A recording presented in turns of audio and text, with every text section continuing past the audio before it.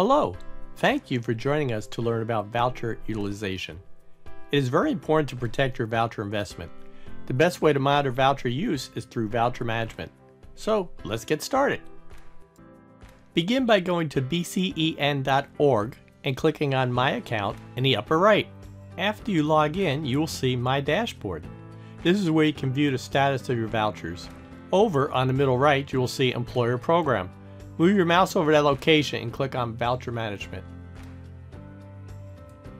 Notice the header far right that reads View Report.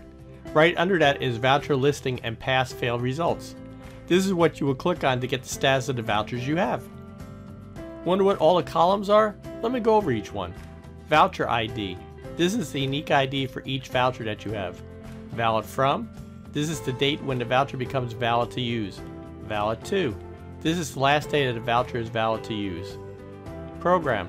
These are the certification programs: CEN, CPEN, CFRN, CTRN, and TCRN that a voucher is valid for.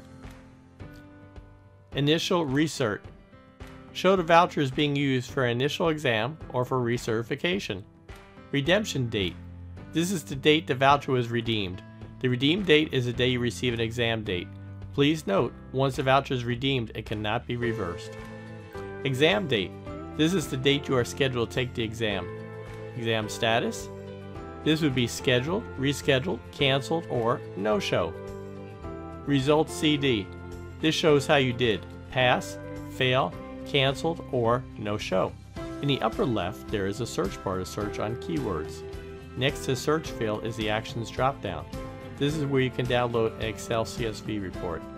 The Excel sheet can be used as your personal record to track the nurse that you assigned to a voucher number.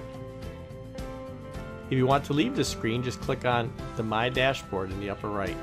This step-by-step process will ensure success in supporting your nurses and increasing certification in your ED.